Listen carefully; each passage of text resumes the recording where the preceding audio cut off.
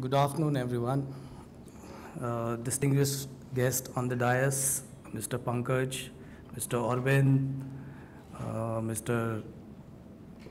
Bhargav.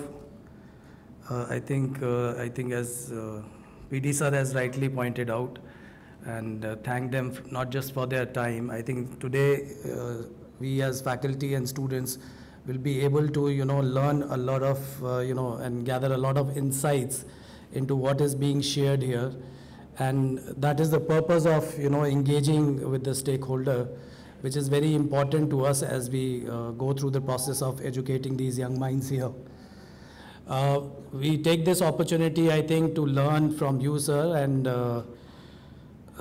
I overheard possibly, if I have to say, and it's a really bad habit in terms of when he was talking to the chairman, Mr. Pankaj asked as to what is the reason for you to come up with an institution. When we started off in the year 2000, I think the idea behind having, and somewhere he mentioned in between about Mr. Modi that it was a divine ordained, it was truly a divine ordained meeting, because Chairman sir happens to be the initiated disciple of the Ramakrishna order, and he was in deep Himalayas with Swami Jitatmananji Maharaj, and this is where they thought of having something in the name of Swamiji in Delhi. Because why Swamiji? Because he's a right blend of philosophies, Eastern wisdom blended with Western science, and this is what Chairman sir always wanted, to raise these students to the level where we contribute in nation building. I was in the morning reading a lot about IT sector and telecom for that matter, because then we have all the doyens from the same industry, they're representing the same, and they have a bird's eye view of things happening.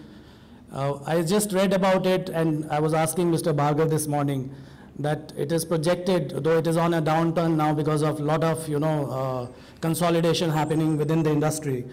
I was asking him as to the 10 million jobs that have been projected in next 5 years are going to come at what levels.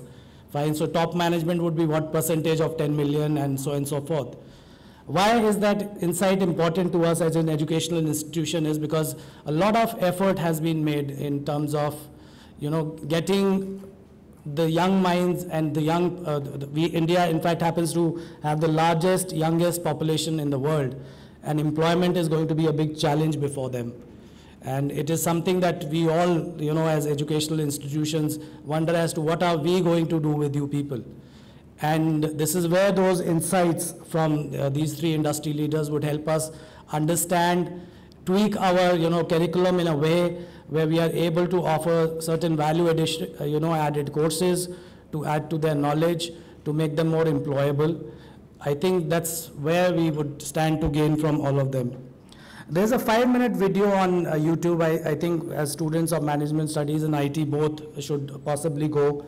It shares, it's a time-lapse video which shows the top Fortune 500 companies, and top 15, they're bracketed into top 15 finally, where it shows how companies have changed from 2000, and the names which were not even visible on the map have come up in terms of they're getting number 1 and number 2 positions.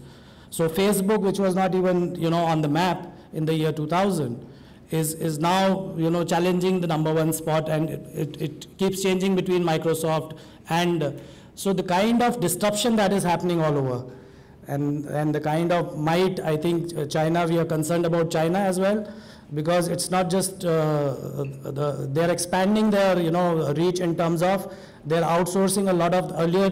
There are a lot of jobs which used to come to the manufacturing which used to come to China because of low cost. They've started shifting it to Africa and countries like it, because the Silk Route revival that is happening now is something which is going to again change the landscape of the manufacturing sector that we have.